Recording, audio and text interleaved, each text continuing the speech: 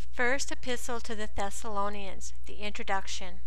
The Apostle Paul joined in his salutation by Silvanus and Timothy, and with specific mention of his name again later in the epistle.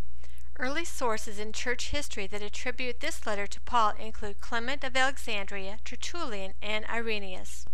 The city of Thessalonica. It was the capital and largest city of the Roman province of Macedonia, located on the Ignatian Way, a major road from Rome to the eastern provinces. The city served as center of trade and commerce. Today it is known as Thessaloniki or Salonika.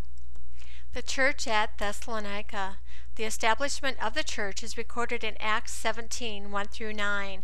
On his second missionary journey, Paul and his companions, Silas and Timothy, had just left Philippi and passed through Amphipolis and Apollonia to arrive at Thessalonica.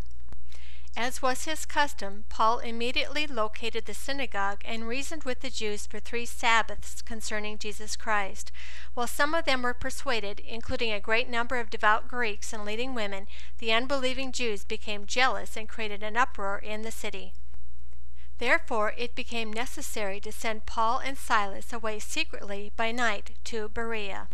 Despite such ominous beginnings, a strong church was established in Thessalonica, mostly Gentile. Its members included Jason, Aristarchus, and Secundus. 1 Thessalonians is considered one of Paul's earliest epistles, if not the first. From the letter itself and the record of Paul's travels in Acts, it appears that Paul wrote this letter soon after arriving in Corinth on his second journey. This would put it somewhere around 52 A.D.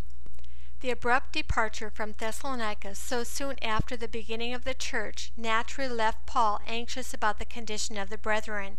When Timothy joined Paul at Athens, his concern prompted Paul to send Timothy at once back to Thessalonica to encourage and ground the new disciples in the faith, and to learn how they were enduring persecution. When Timothy returned to Paul in Corinth, the news was most encouraging. Despite persecution, they had remained strong and even proved themselves to be an example to others. Yet, as with any young church, they needed further instruction concerning holy living.